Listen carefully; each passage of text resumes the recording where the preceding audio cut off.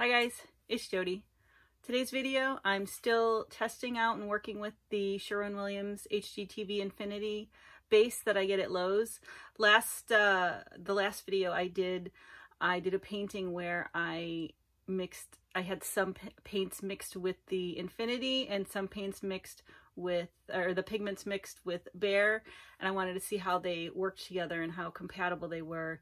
And so now today's video, and you can probably know where it's going, I've actually combined the two. So it's going to be Behr Infinity Jo Sonja, similar to the pouring medium that I absolutely love, the Behr Glidden Jo Sonja. I thought, well, you know, let's see what happens. And I know some of you don't like to have titanium white in your base, and the Glidden does have some. It can mute your color if you don't put enough paint in it, so this could be a good option as well. And so I've been testing it a little bit, and I wanted to show you how it worked. I really liked what I was seeing, so today's video I'm going to be testing out the Behr Infinity Jo Sonja, which I've mixed two parts of the Behr, one part of the Infinity, and then one part of the Jo Sonja. I was also asked to do a mixing video on this new Infinity base, so that is coming. I'll probably be doing that one next, and I'll probably go over the different varnishes you can use as well, but I'll be mixing up a couple of the mediums that you're seeing me use in the next video. So for now, let's go have some fun with this new Behr Infinity base. For today's video, excuse me, I'm going to be using a 6-inch deep-sided canvas. I need to practice on these. I can't get paint to go all the way down the sides, although I do like the drip effect. I think it's pretty cool, but I'd like to have a nice layer. So I buy these at Michael's. I think they're, I don't know how much they are, but they're in a 4-pack. They're the staple back ones. Just, I use these just really to practice on. But that's what we're going to be using today. And the pillow I'm going to be using is, I'm back at my favorite pillow, the Glidden Premium Eggshell. I was able to get some more out in a canister. And when I say that I ran out, usually what I like to do is, this is a 32-ounce yogurt container, and I repurpose it just to hold a smaller amount of my pillow instead of having to go into my gallon every time, which will create, we'll put air into it and will create bubbles. So I like to put it into a smaller container. And the colors I'm going to be using today, you know what colors, my 3 favorite test colors. And I promise this is the last for a while. But these 3, the Atelier Interactive Red Gold, the Jo Sonja Aqua, and then the Jo Sonja Dioxazine Purple. And for these, I like to put some in the middle, but I kind of like to go around and coat the sides with just a little bit of layer of paint in case the drips that go down, I'll at least have paint on there if I get the drippy effect. The drippy effect. You know what I mean.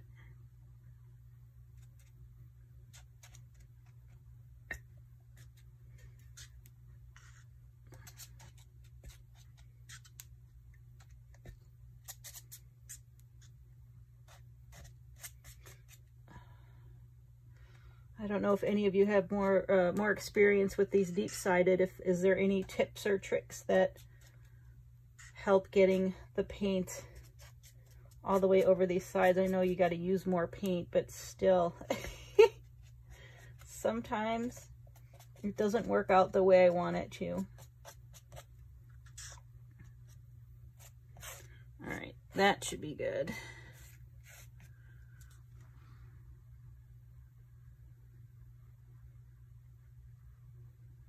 Make sure I have enough here. Whoops. A little too much. Whoa. Not yet. Not yet. Let's pull you back in. Let's spread this out just a little.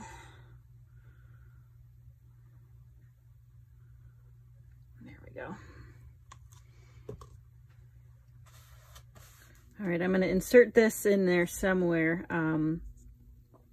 Sometimes I have issues with my hand being in the way when I'm showing you the consistencies of the pouring medium or the paint. So I'm doing it separate, and I'm going to just add it in because I notice after I go back to edit, my hand always gets in the way, and it's actually this thumb, because it's the way I hold things and how I can move it. It's focusing on my hand as opposed to what I'm trying to show you. And I'm really sorry about that. I'm trying my best here, especially with how I grip things.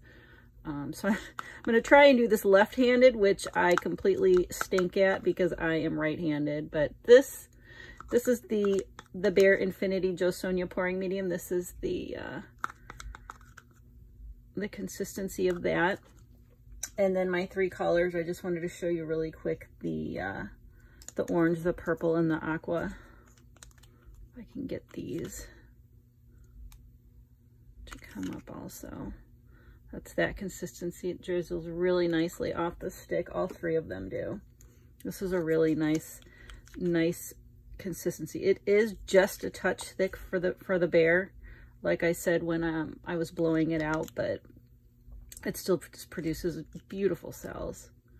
But there's that blue one, and then the purple. It's this consistency. So hopefully you can see that a little better. All right.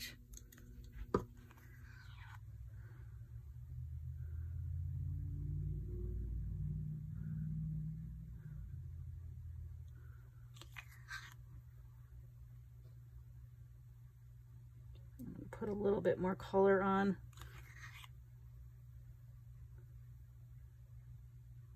Than I normally would, just because this is a deep-sided. I think that should be okay for the, we're gonna have a lot of orange in there.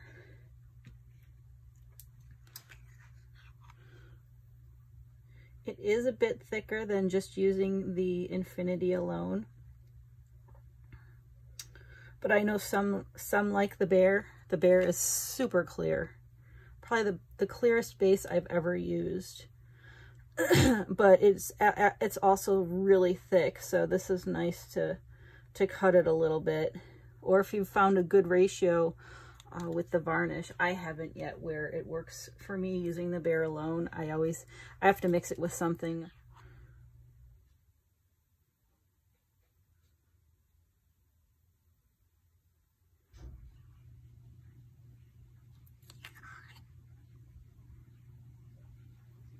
I think that should be good.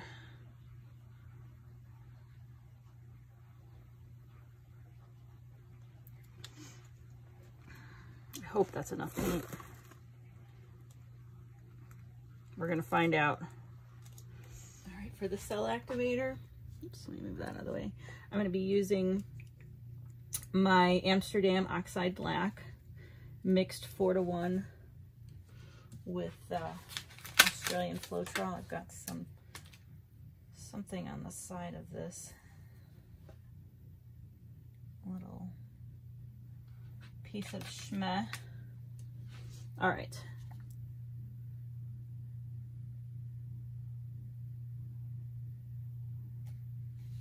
And I do notice when I was testing this on my test piece, it does take a little bit more to blow out because of the Behr, and I've always noticed that to be the case with the Behr, because it is a little bit thicker, but it does produce really nice cells.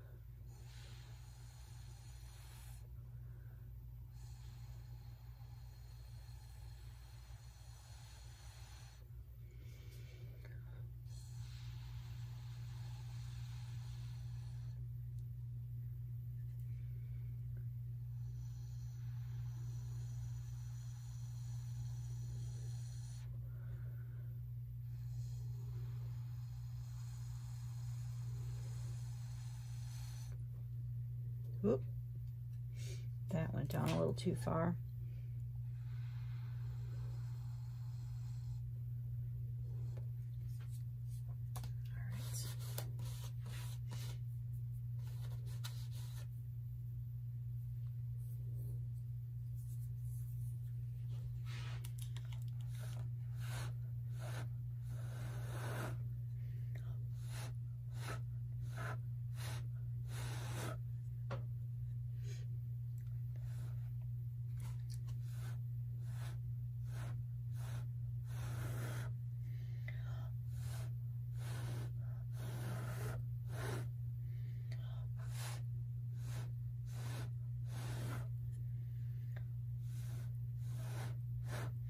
I'm just trying to blow this out just a little bit more. I don't mind that it's empty space because I'm gonna put embellishments in there.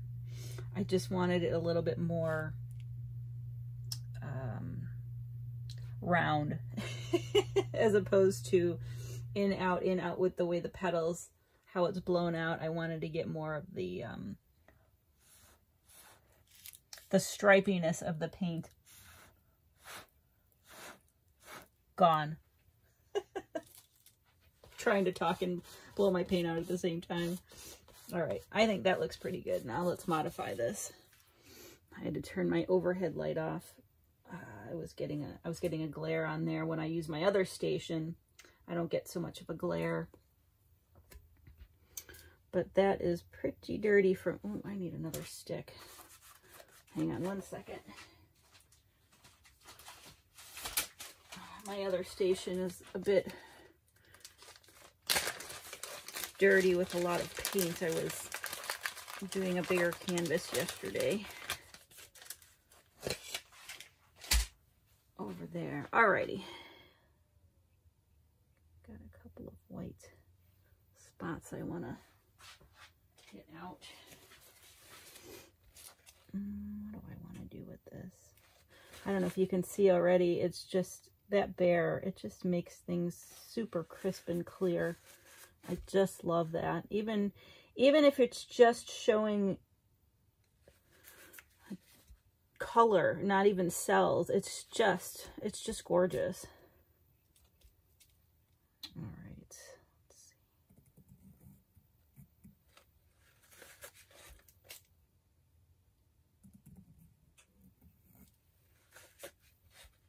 Like I almost want to leave just the gradations of color in here. I almost just want to leave that, and then all these little cells on the side. I just love that. I don't mind beautiful color. I don't need to have my paintings filled just with cells. I'm a color girl too. Color and movement.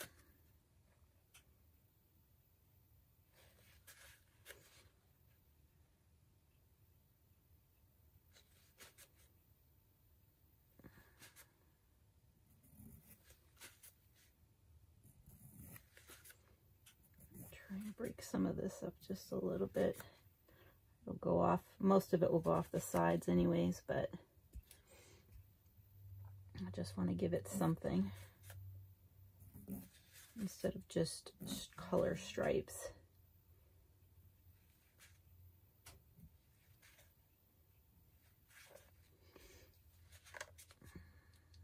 Okay, I'll put just something right in here.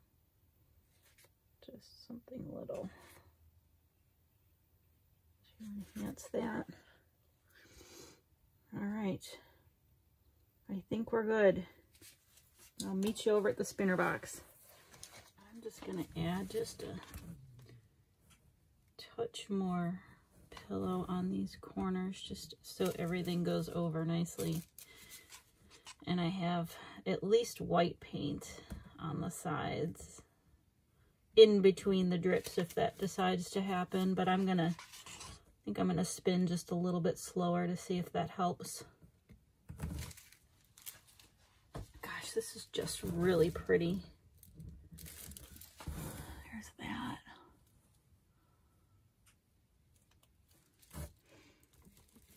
All right, gosh, those colors. Woo!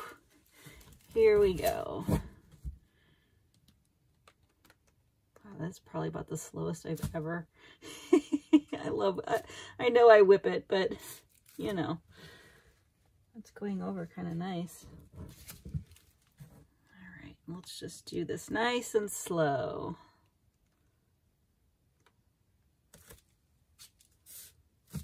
Woo, that is gorgeous. This way just a little. I think I want to spin. I don't mind that that corner is white. This really is kind of a test piece. I'm showing you this pouring medium, but I'm also testing this canvas just to see how it goes over. Boy, oh boy, I am really liking this. Still a little movement in the center, but I think it's going to be okay. Maybe just one more little baby spin this way.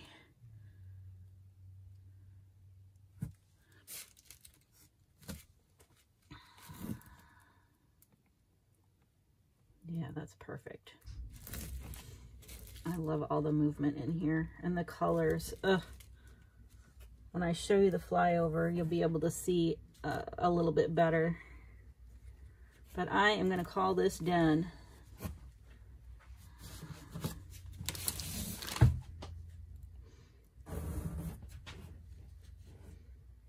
Oh, looks like a lot of my edges from going slower. I've got the drip effect on a couple of sides, but some sides are actually fully covered. That's exciting. So if you're a spinner, maybe spin slower. There's that one. I'm going to get cleaned up and I'm going to bring you over for the flyover. Here's the flyover of that piece. Actually, first I want to show you how nicely it went over the edges. I still got a little bit of drip over there, but I don't mind that. I can fix that. That one went over really nice. The one on the back went over nice as well. But here's the flyover. Just look at the color. I mean, it's just gorgeous. I mean, the Infinity makes it really clear and vibrant, but that Behr just takes it one step further. At least I feel it does. So this is just, I am absolutely pleased with this piece. All right, I'm gonna let this dry and I will be back to show you the dried results in a little bit. And I'm back to show you the dried results of the piece you just saw me make, and I'm in awe. It dried beautifully and I'm almost speechless, so yeah. It dried absolutely beautiful, and if you can see, the colors are super vibrant even when it's dry. And this here in the middle, this is the cell activator. I had added on a little bit more, and this is what happens. I don't mind that it's a little bit more three-dimensional. I don't mind that. That's not actually cracking, it's just the difference between the pouring medium and the cell activator. But, and this was just poured as you saw me do it, and it's not even 24 hours that it's dried, and look at how glossy it is. That's from the Behr. I mean, it's just gorgeous, and the sides turned out really nice too. They ran over nicely and they dried nicely. I didn't get so much the drips. I have a little bit here, but I don't mind. I don't mind that effect at all. It's just gorgeous. I can't gush enough about this Infinity, and this test and this piece just proved that it's very versatile. I think you can use just about any varnish, the Jo Sonja, the Minwax, the One Coat, the what am I missing? The Varathane, any of those. They all work with this Infinity. So I can't recommend it enough, and I am going to continue to use it. But this combo, the Behr Infinity combo, if you were a little hesitant about my Behr Glidden combo because of the titanium white and the Glidden, this might be a better option for you because it just dries super clear and crisp. So my next video in this Infinity saga, I will be going ahead and mixing up a couple of pouring mediums and talking more about that in detail. So I hope you really found these videos on the Infinity helpful. Please like, share, and subscribe, and I will see you guys next time. Thanks so much for watching.